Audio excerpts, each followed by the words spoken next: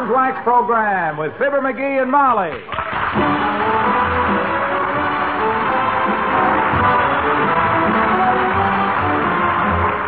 The makers of Johnson's Wax and Johnson's Self-Polishing Glow Coat present Fibber McGee and Molly with Bill Thompson, Gail Gordon, Arthur Q. Bryan, Dick LeGrand, Bud Steffen, and me, Harlow Wilcox. The script is by Don Quinn and Phil Leslie. Music by the King's Men and Billy Mills Orchestra.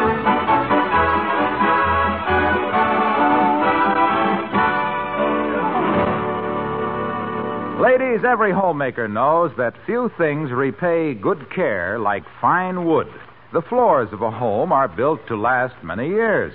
But with proper care, they do more than last. They grow more and more beautiful, gain a richer, deeper luster with every year that passes, with proper care.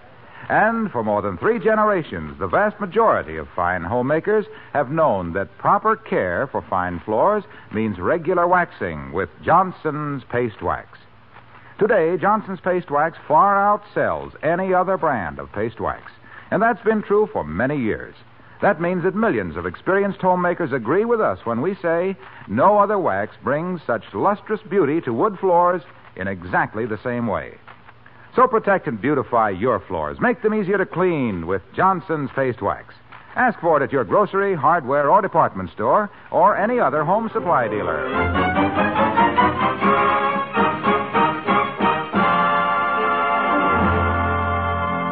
One of the hardships of having a fixed place of business and regular office hours is that when your unemployed friends choose to drop in unexpectedly, you're cornered like a rat. Unless you have a hard-eyed receptionist with a baseball bat under her desk. And Mr. Wallace Wimple doesn't. But let's hear about it in Mr. McGee's own mangled English as we join Fibber McGee and Molly.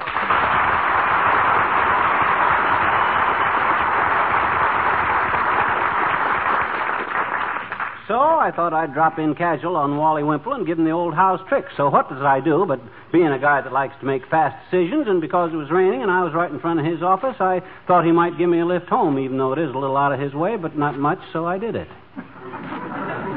You did what? I dropped in to see Wally Wimple, like I was saying. Oh. Yeah, at the Have You Written to Your Mother Today greeting card and counter company. Oh? Wally works there. Oh? Writes cards. There he was, sitting at his desk, up to his clavicle in Christmas greetings. He just wrote a cute one, too. Oh, what was it? Well, it was a picture of Santa Claus pointing at a big map. And the verse says, Michigan is a peninsula, Panama is an isthmus. We haven't heard what shape you're in, but we wish you Merry Christmas.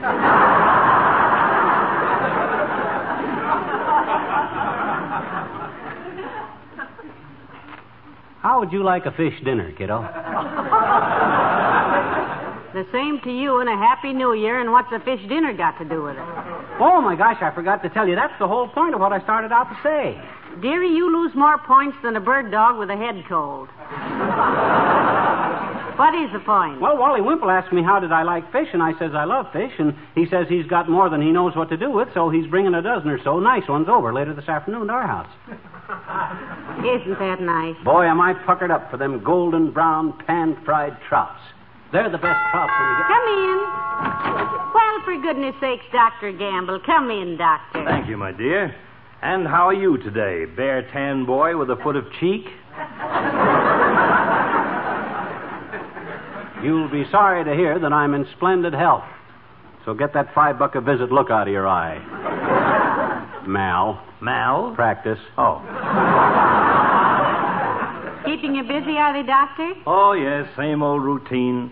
I was up at 3:30 a.m. this morning, ushering in a new little citizen. Oh. The 9th one to the same family.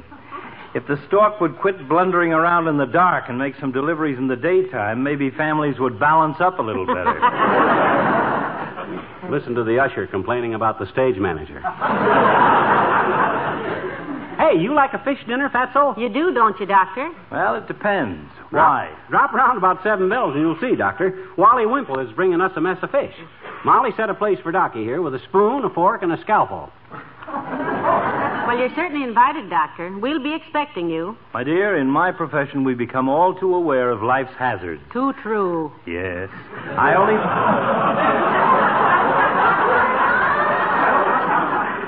I only pray that I may be permitted to live until 8 p.m. You be here on time or I'll kill you myself, Trout Snout. Don't you worry, Blunderpuss. If I miss this, I'll leap off a pile of your unpaid doctor bills and break my neck. See you at 7, Molly, and thank you.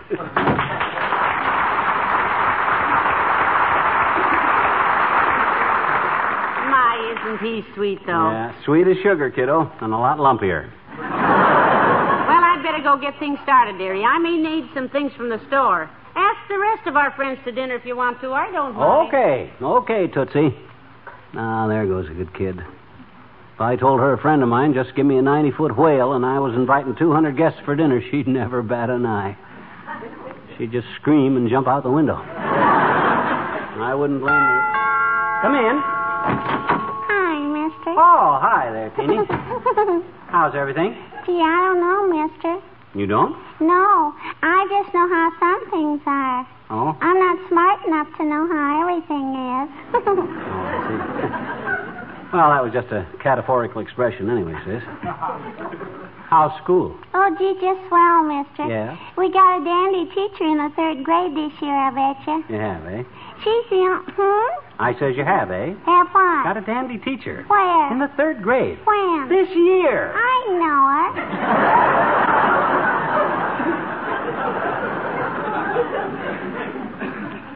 Miss Frippy. Miss Frippy. Miss Frippy. She just loves little children. Mm-hmm. And gee, she makes everything so interesting.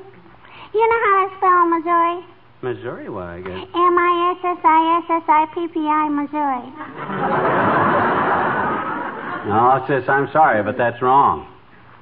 It is not, I betcha. That's the way our teacher said to spell it. That's Mississippi. No, it's Miss Frippy. I mean, you weren't spelling Missouri. What was I spelling? Mississippi. That's my teacher.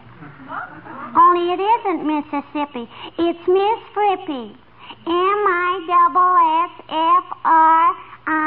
MISSFRIPP. Why? Why what?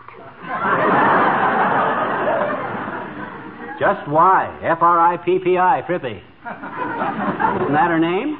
Whose name? Your teacher. No. Huh? Our teacher is Mrs. Tanner. Oh? Miss Frippy's just a substitute while Mrs. Tanner's homesick with a flu. Oh, but I guess there's no use explaining things to you, mister. You just don't understand.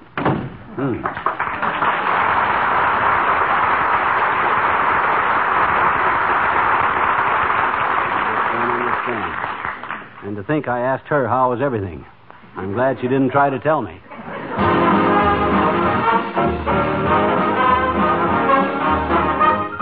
Billy Mills to the orchestra and Fiddle-dee-dee.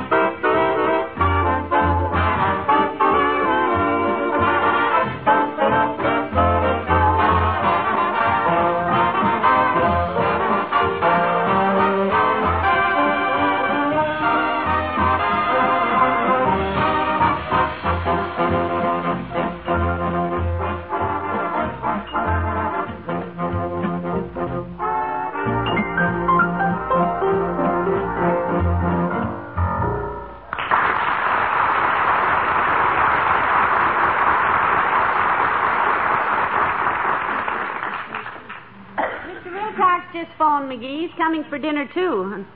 What are you doing with the pencil and paper? Oh, I'm planning the menu for tonight, Tootsie. How many K's are there in broccoli?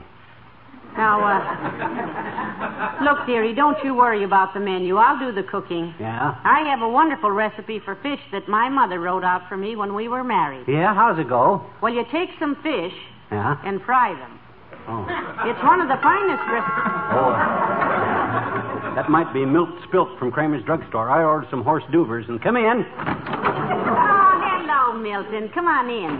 Hello, Mrs. McGee. I brought your stuff, Mr. McGee. Well, thanks, Milt. Put it on the table there. I brought something else, too, Mrs. McGee. My girl. Your girl? Yes, ma'am, Daphne. She's outside. Would you like to look at her? Why, sure, Milt. Bring her in. By all means. Come on in, Daph. It's okay. Isn't she cute, McGee? Mrs. McGee, this is my girl, Daphne. Daph, this is Mrs. McGee. Mr. McGee, this is my girl, Daphne. Daphne, this is Mr. McGee. Milton, this is your girl. I guess that's everybody, isn't it? Well, hello, Daphne, dear. Nice to see you.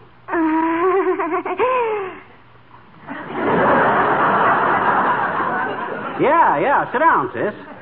You and Milt go steady, do you? We do now, Mr. McGee, but Daph had plenty of dates till I come into her life. Oh, you took over, did you? Sure, I'm aggressive. When I went over for my first date, though, there were about 25 fellas all milling around her front porch. Gee, you must be pretty popular, sis. All boyfriends, were they?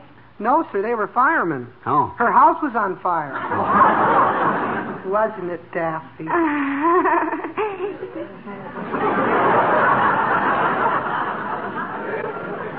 She seems to have a cheerful disposition, Milt. What are you going to do when you grow up, sis? Drive a good humor truck? Oh, McGee. Well, we better get going, I guess. I go to school this afternoon. I'm studying pharmacy this year, you know. Well, good for you, Milton. Yeah, pharmacy, eh? Well, that's swell, boy. Farmers are the backbone of this country. Pharmacy is one of the most... No, McGee. Huh? Milton means he's studying to be a druggist. Oh. Well, you come back and see us again, Daphne, anytime, dear.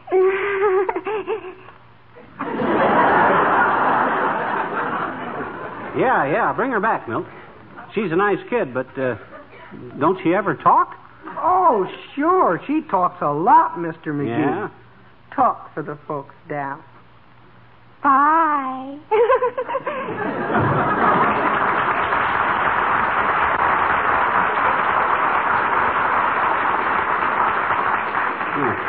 Aren't they cute youngsters, McGee? Yeah, if you like youngsters. Personally, I got to check over these horse duvers and see if everything's okay. Grand, I tell you, grand. I hope everything's here. Now, let me see. Licorice sticks, lemon drops, candy canes. What? 2 kinds of jawbreakers, bubble gum, cigars. Heavenly days. Since when are cigars classed as hors d'oeuvres? Huh? As a matter of fact, since when are those cigars classed as cigars? I never saw anything. Hello, Molly. Hiya, pal. Hey, you're not here for dinner already, Wilcox. Well, I hope not. We don't expect Mr. Wimple with the fish until about 5:30. No. I'll come back later, Molly. I just stopped in to tell you how much I'm looking forward to it. Oh? I haven't had a good fish dinner since my vacation this summer. Yeah, where'd you go on vacation, Junior? Down to Lake Taneycomo, pal. Oh, that's right near Naked Joe. Yeah. It's a great fishing spot. Did you do any good? Catch anything? I had one sensational day. Yeah? I was down on the dock, and I happened to look over the side, and here was this marlin in the water, you A see. marlin, my gosh. How big was it? Oh, around 200 pounds. Ooh. Well, I grabbed a line. Now, wait a minute, Mr. Wilcox. Isn't a marlin some sort of an ocean fish? A swordfish? No, not this one, Molly. This was Horace Greeley Marlin, the big department store man. Oh.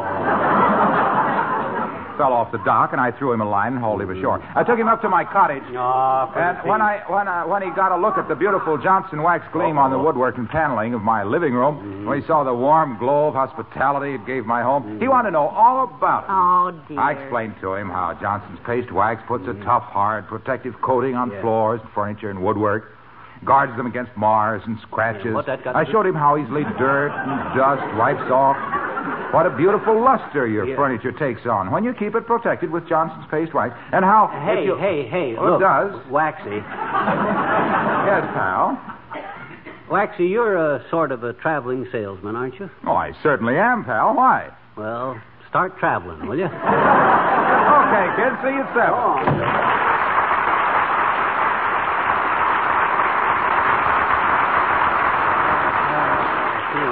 Now, let me see. Hey, you know where the scissors are, Molly? I want to cut out a few paper dolls. Paper dolls? What on earth for? I read an article on entertaining, and it said a nice touch is paper dollies under each plate.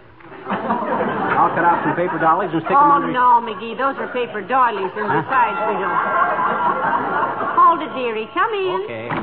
Oh, it's Mayor Latrivia, McGee. Do come in, Your Honor. Thank you, Molly. Hello, McGee. You're just the guy we've been waiting for, Latriv. Hey, you doing anything tonight? Yes, I am, McGee. I have a dinner date with the governor. Oh, that's too bad, Mr. Mayor. We're having a little dinner party, and Mr. Wimple is bringing us some fish, and I thought I'd bake an apple pie and... Wonderful. I can eat with the governor anytime. Swell, Latriv. 7 o'clock. Nothing fancy, boy. Just place cards, horse duvers, and 3 bottles of Napoleon root beer, I've been saying. I'll be here. Have you been awfully busy since your vacation, Mr. Mayor? Terribly busy, Molly. My desk is loaded with work. And if I do say it myself, I've really been hitting the ball this week. Thought you said you had a lot of work to do. I have, and every bit of it urgent. Well, aren't you ashamed of yourself leaving all that work to go out and bat a ball around all day? My gosh, if you had the taxpayers' interest at heart, Latriv, you'd stick to your work instead of scatting around a baseball diamond all day. There seems to be a slight misinterpretation here. You see, when I said... himself here used to play ball in Peoria, you know, Mr. Mayor. Yeah, I used to hit around 125 in the 3I League. I mind one time with the score tied, 2 out and the bases loaded, I hit a long single to center field off my thumb. Of course, with a man already on every base, there wasn't any place for me to go, so I went back to the dugout and sat down. I wish I'd have wrote down some of the stuff that Pants Roland, the manager, said to me, because that was the fanciest language I ever heard in the 3I League. Look, McGee, when I said I'd been hitting the ball all day, I did not mean I'd been to the ballpark. I haven't left my desk all day. You don't mean you sit and bat a baseball around that beautiful office? No, I didn't mean... That's a politician for you, Molly, playing baseball in his office. What does he care about the taxpayers' money? Ishkabibble, he should worry. Mr. Mayor, breaking up that beautiful office here. I am not offing up my beautiful breakfast. Huh? Breaking up my awful Buford. Brother. Now, Mr. Mayor, don't shout. No, don't start yelling at us, Latrivia. We can take back your invitation for dinner, you know. Trapped. Look, may I just please clear this up right now? Please do. And make it good. Very well. Now, when I said I'd been hitting the ball this week, I was not referring to a baseball in any way. No baseball. Is that clear? Well, of course it is now, Mr. Mayor. McGee, he hasn't been playing baseball. Certainly not. He's been playing golf, hitting a golf ball around that beautiful office. No! I haven't weighed golf all week. Huh? Gave golf all week. When I said I've been hitting the hole, hitting them all, quitting this ball. Look, I didn't say anything about playing play small, playing lay small, play small, play small. You're the one that said I was taking my offers. I didn't. You were the...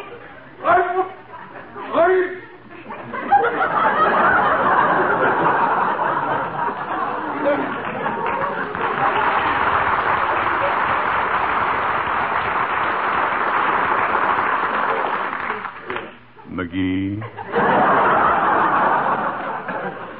Yes, boy? I believe you're interested in firearms, aren't you? Oh, guns simply fascinate him, Mr. Mayor. Splendid. I have an old Civil War musket I'd like you to shoot sometime, McGee. What's her name? Oh, I'd love to do it. Civil War musket, eh? Is it safe to shoot it? That's what I'd like to find out. See you at 7, Molly.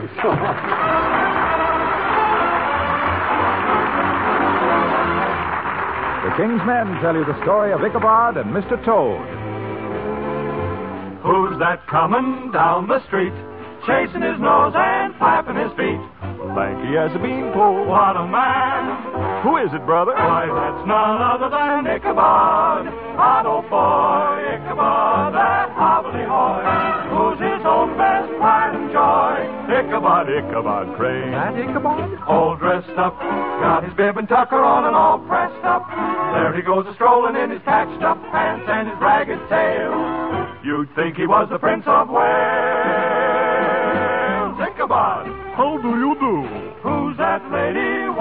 do. Oh, pardon me, I thought you knew Katrina. Katrina. Oh. Once you have met that little coquette Katrina, you won't forget Katrina. Nobody yet has ever upset Katrina. That cute coquette Katrina. You can embrace somebody like Grace or Lena and thrill with Wilhelmina. But Katrina will smile and wink, and just when you're on the brink, you'll find it's not you she's thinking of. And yet when you meet that pretty petite Katrina, you'll see that she's in love with Ichabod. That ladies' man gets around like nobody can. Has to be none other than Ichabod. Ichabod Crane. Ichabod Crane.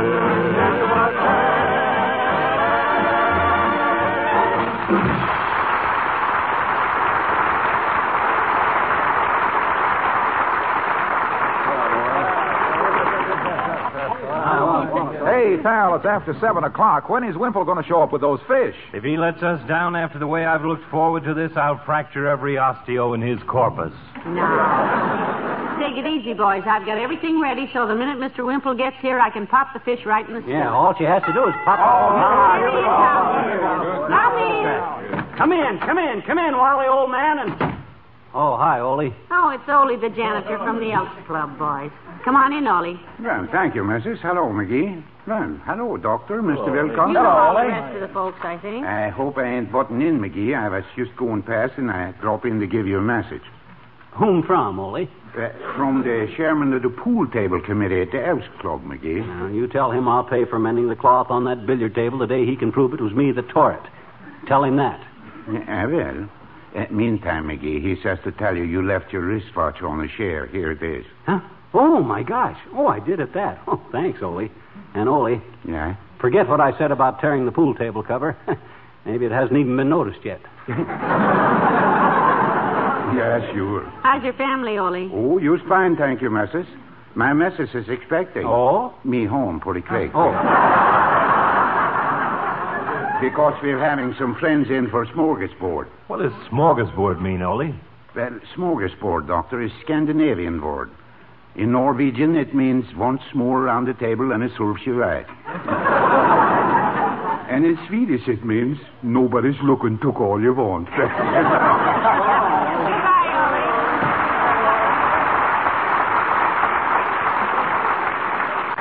Well, it's 7:15, McGee. Maybe you better call up Wally and see what's delaying him. Yeah, maybe I ought to that. I'll call him right now. Who's got a nickel? Here, McGee. Thanks, Doc. I'll ask Wimp. McGee? Huh?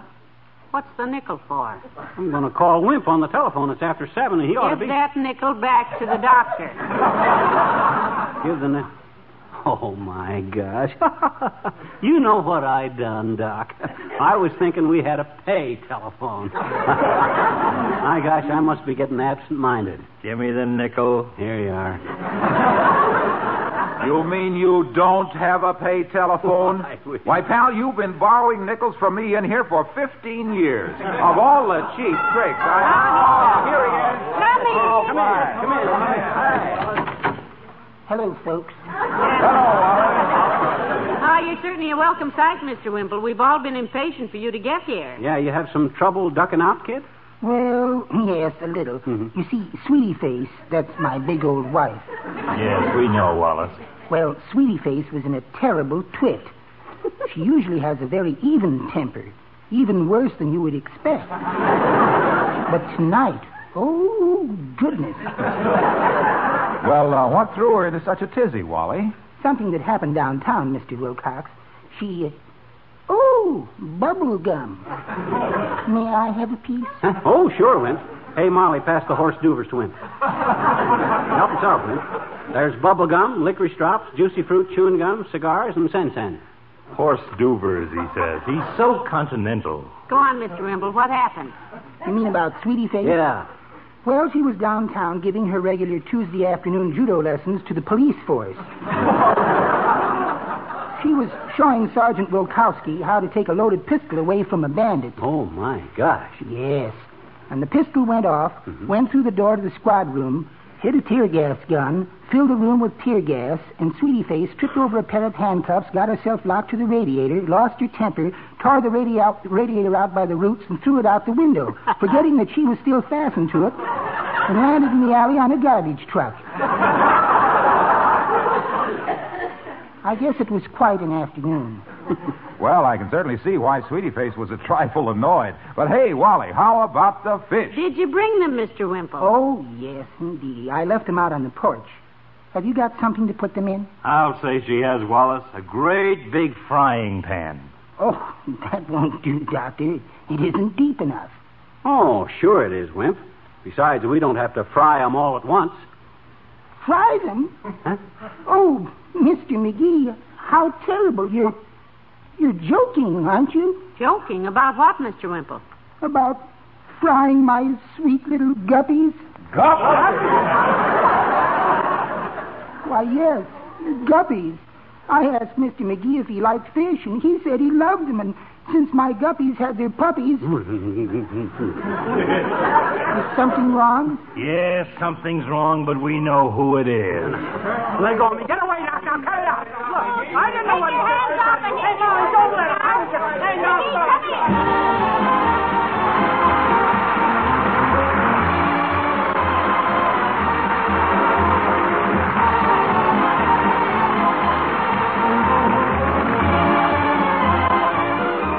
Fibber and Molly return in a moment.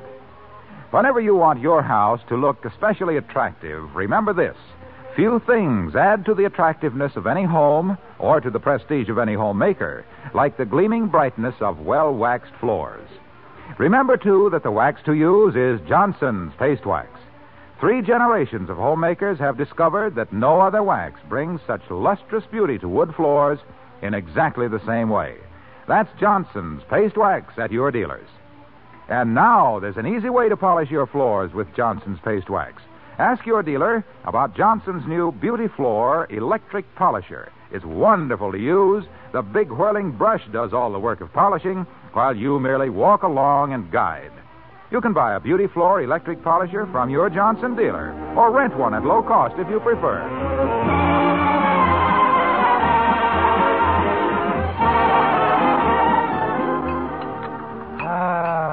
Wonderful. May I have another cup of coffee, Molly? Certainly, Doctor. Mr. Wilcox? No, thanks. I've had 3 cups already. That apple pie was a masterpiece, Molly. Thank you. It seems strange, but apple pie always finishes off a fish dinner for me. Another piece of pie, McGee? No, thanks. But if anybody wants some more sardines, I'll be glad to open another can. Oh, well, good night. Good night, all.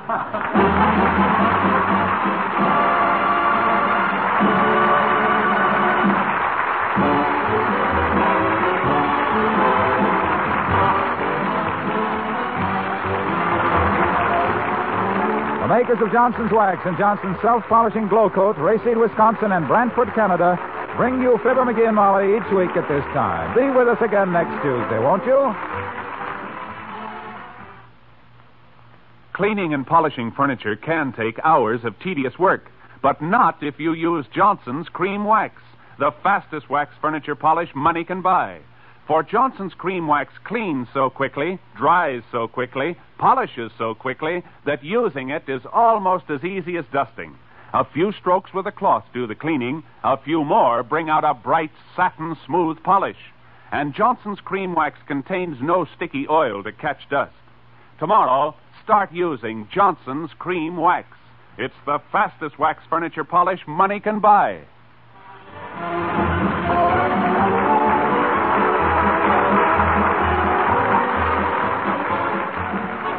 You're tuned for the stars on NBC.